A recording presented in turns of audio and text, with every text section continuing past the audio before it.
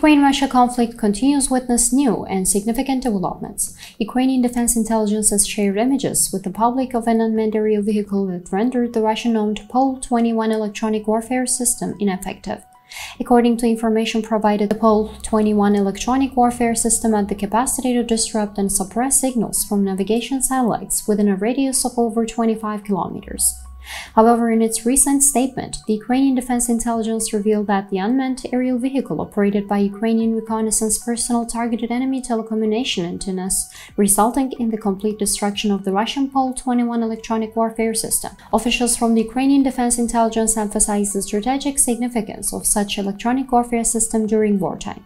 Such systems possess the ability to weaken and manipulate the enemy's communication and coordination capabilities.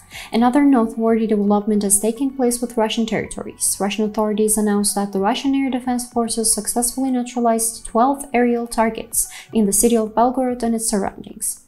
Vyacheslav Gladko, the governor of Belgorod Oblast, made a statement on a social media account, saying, "Our air defense system effectively neutralized 12 aerial targets approaching the city of Belgorod and its vicinity."